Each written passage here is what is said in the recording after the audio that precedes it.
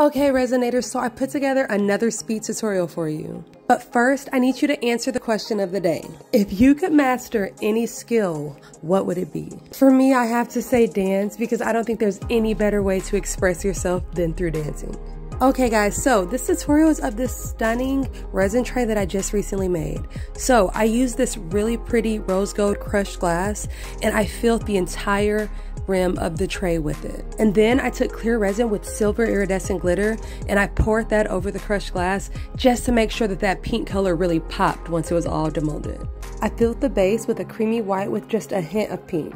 So I thought it would be cool to use the extra resin that I had left over to make this cute little coaster set to go with it. So I just took a bit more of that rose gold crushed glass and I put it diagonally across the center of these really cute square coasters. Then I put half and half of each color of the resin on each side of the crushed glass. And oh my gosh guys, I'm just so excited about this set. And these coaster molds actually came with a really cute coaster holder. So I was just really excited to have the complete set. I filled the holder with the same rose gold crushed glass, and guys, this stuff is so pretty. Then of course I put the clear with silver iridescent glitter around the outside, and then I put some light pink at the bottom. So guys, if you want to see how this turns out, make sure that you drop part 2 in the comments because I'll be tagging somebody in the next video. Okay besties, so drop what your favorite holiday is in the comments.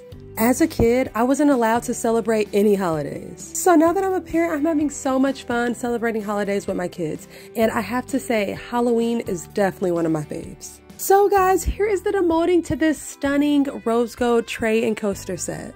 This came out so pretty. The silver iridescent glitter just added the perfect sparkle to it. Oh my gosh, guys, like seriously, if you could see this in person, you would understand why I love it so much. The clear resin came out crystal clear, literally 0 bubbles, and I was really proud of that.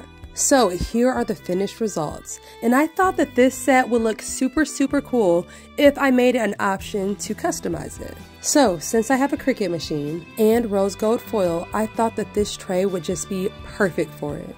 And since it's Scorpio season, I had to do Scorpio to show you guys what it looks like.